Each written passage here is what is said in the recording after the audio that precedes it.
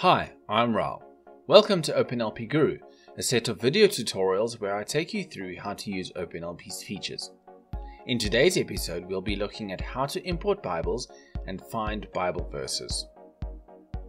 As I mentioned in my last video, my dark color scheme is from my operating system, not OpenLP.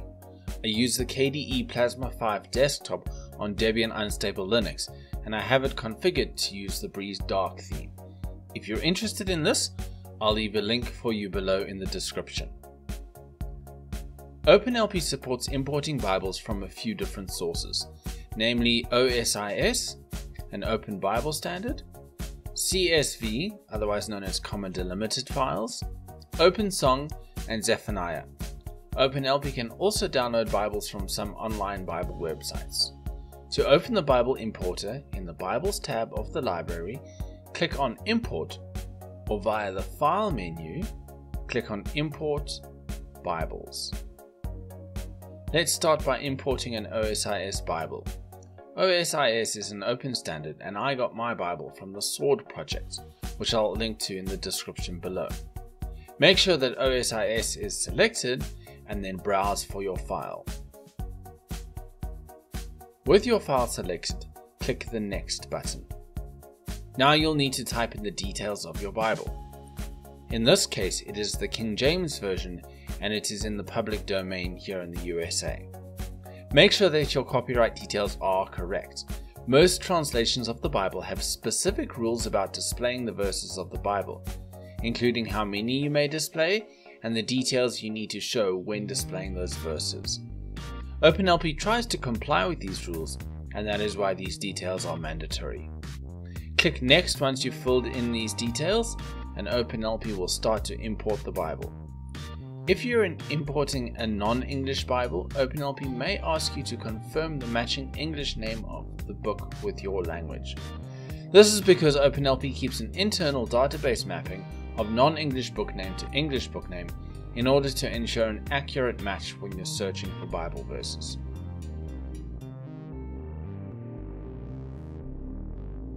Once the import is complete, click the Finish button. Now that you have a Bible imported, you can search for a Bible verse and add it to the service. Open the Bibles tab in the library. The easiest way to search for a Bible verse is to type in the scripture reference like you would on most online Bible sites. With a quick tab open, make sure King James Version is selected under Version and type in the first three letters of Deuteronomy, DEU. You'll see that OpenLP tries to autocomplete the name of the book. Press the down arrow key on your keyboard to select Deuteronomy, and now just type in the rest of your chapter and verse reference. In this case, type chapter 6 verses 4 to 5. Pressing Enter runs a search and returns the verses in the list box below the search. Just like with the songs, you can preview a verse by double-clicking on it, or drag and drop it into the service. To add multiple verses to a single service item, select all the verses that you want using either Shift or Control, and then click and drag the selected verses to the service. By default, OpenLP will show each verse on its own slide. To change this behavior, use the Layout Style drop-down to choose between Verse per Slide, Verse per Line, or Continuous. Verse per slide shows a single verse on each slide. Verse per line shows multiple verses on a single slide, but each verse is started on a new line. Continuous shows multiple verses on each slide, but doesn't start a new line at every new verse. You might have noticed the little lock icon next to the search button. This button allows you to lock the current set of Bible verses and run another search without removing the current set of verses. This way you could group together a set of related scripture readings rather than having separate items in the service. Another helpful feature is the text search. If you click on the little book icon in the search box, a drop-down will appear and you can select Text Search. Now you can search your entire Bible for a word or phrase. for instance adorn.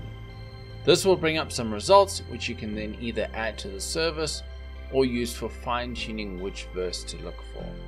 That's all for this episode. In the next episode we'll look at loading and displaying presentations. Thanks for watching. If you like this video and want to see more, please click the subscribe button below the video and click the bell icon to be notified of when I next post a video. Goodbye and God bless.